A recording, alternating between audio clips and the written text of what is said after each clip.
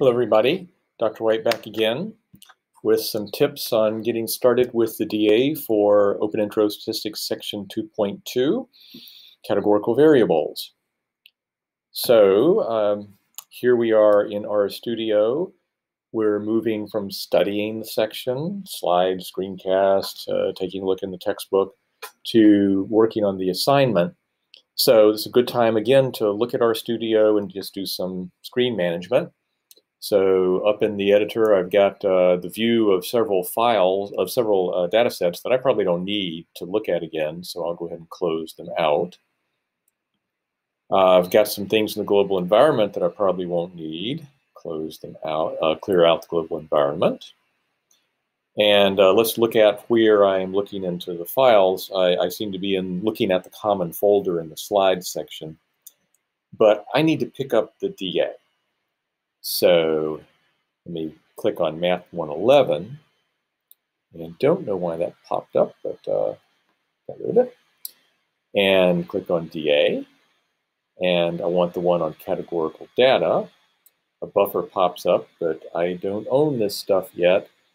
I need to go to File, Save As, ... point back home, twiddles. OK. Now I'm pointing back into home directory, double click on submit, pointing back into submit directory, save right away. And now this is a buffer up here where I'm waving my mouse for a file that I really own back in my submit directory. So I can make some changes. We do our usual thing. Change the name. So I'm going to say Homer White. You'll say your name. And let's knit it up, take a look at what we got to do.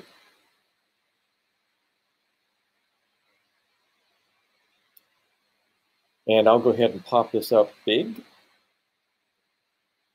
It will pop up into a separate tab of whatever browser you're using to get to RStudio. And it says you're going to need to make sure that package TigerStats is attached. Okay, I've got that attached. I've got that open info attached as well. I'm going to need to review the data set that this assignment is based on. Oh, it's that Fairlander data set that we studied in the previous section. So you can get some help on that if you were to run help Fairlander. But I'll just think about how each row was a pitch thrown by Justin Fairlander in one of 5 seasons from the year 2009 through the year 2012. And there were some variables that we would like to particularly pay attention to in this data set. Speed, the speed of the pitch in miles per hour. Pitch underscore type, the type of pitch that he threw. And there are 6 types of pitches that Justin Verlander throws. A changeup, a curveball, a 4-seam fastball, and a 2-seam fastball, as well as sliders. Other pitchers can throw other pitchers throw other types of pitches like knuckleballs. Verlander stuck to these 6. A third variable we'll be interested in is batter underscore hand. And that's, for each pitch, you're looking at whether the batter took a left-hand stance or a right-hand stance over the plate. So that's not whether the batter is personally left or right-handed. A lot of batters learn how to take both stances because that you can choose one that's advantageous for going up against a certain pitcher. So L is going to stand for the left-hand stance and R for the right-hand stance. Okay, let's go ahead and head back to RStudio. Oops, wrong RStudio. And let's just get a view of Fairlander.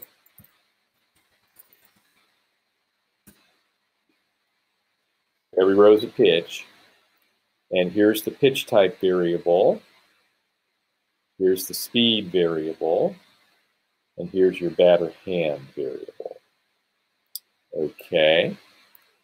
head back to the VA, you'll recall that we've looked at a density plot of the speeds of all the pitches previously.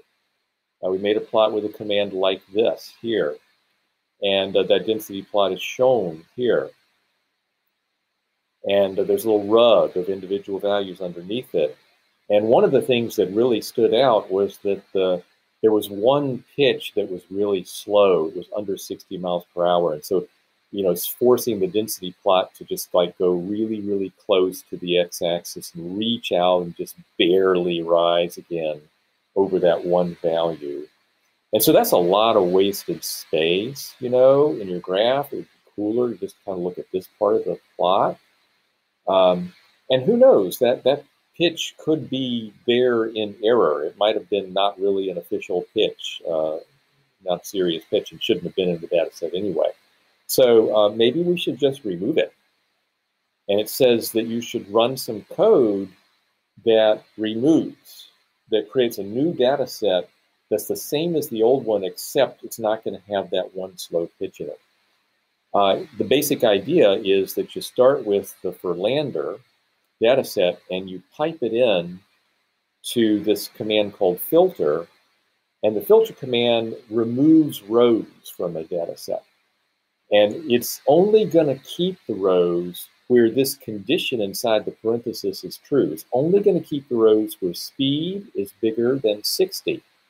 And so that's going to let all these pitches get in, but it's going to knock out this one here.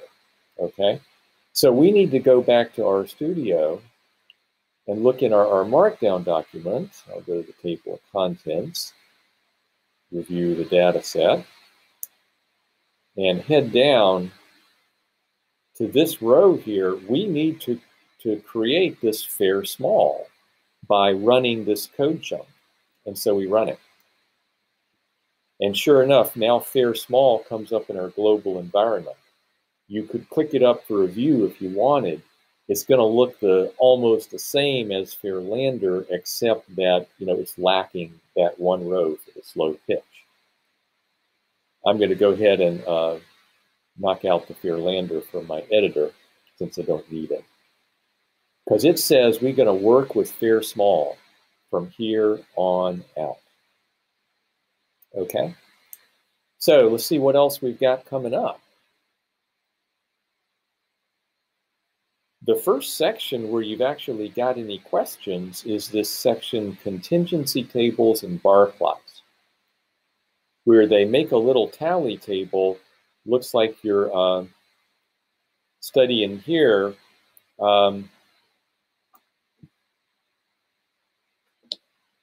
pitch type, one categorical variable. So that's not really a contingency table. That usually refers to two-way tables. This is just going to be a little one-way table for one categorical variable. And they make it here. And so this shows you the number of the different pitches that he threw. Like he threw 2,550 change-ups out of a total of 15,306 pitches. Notice that's based on the fair small data set. That's how many pitches are in this new smaller data set. So they give you a code template for how to make percentages for the same data, and you're supposed to work with that template and make a percent down here in this answer key, in this answer section. So for example, you would head down and you would say, here's that code template. And in the answer section that goes with it, paste it in. And then you would start filling in. You can see that the format equals percent is going to give you percentages instead of numbers, but you've got to fill in the right variable here. The variable ain't going to cut it. You're going to have to fill in the right data set, the fair small. So you need to do that for yourself. If you just stop right here, you're just going to get like errors, as you can see. What else do we have on the way? I guess you'll be asked some questions after you've made it. Questions where you need to like read the table and use that information to answer the question. And then, next set of questions, relationship between two categorical variables, batter hand and type of pitch. So that's where you'll be making contingency tables. And here's like a code template for making contingency tables. And you'll be asked to make one for those two variables. And notice the directions. They say batter hand should show along the columns. Type of pitch should be along the rows. And so as you go down the table from row to row, we want to see the type of pitch change from change up to slider to curveball and all that kind of stuff. If you go across on the table, you'll change from a left-handed stance to a right-handed stance. So make sure that your table looks like that. You'll do a similar thing for percents, column percents, and you'll then describe the relationship between the two variables, type of pitch, and the batter stance, based on what you see in those column percents. And then there's a final section of questions about the relationship between a numerical variable, speed, and a categorical variable, type of pitch. And you're going to work with it numerically using phase stats, working from a template to correctly get phase stats for speed broken down by type of pitch. And you'll also examine this graphically. It says you're going to need to make violin plots of the speeds of the various type of pitches. And if you feel like it, go for everything by adding on jittered points. So you're going to have to look back in the slides for an example of how to make violin plots. I want to kind of train you to not do everything within the DA, but to look back for other places where you've seen examples of code and to grab it and modify.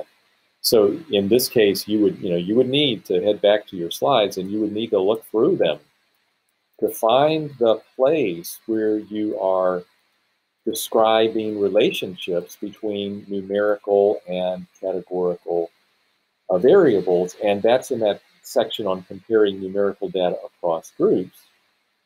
And you want to kind of review it reasonably slowly, don't flip too fast. But by the time you've done your review, you're going to see how to make a simple violin plot and how to make one with jittered points. So you'll be doing things like copy pasting this kind of code into the answer section or R code chunk and modifying it, changing the variables in the data set as needed, along with the X and Y axis labels to make your plot. And then you'll answer some questions. No, you're just making a plot. Okay, so I think that's enough of a start on the DA. I think that you can go from there. So see you later.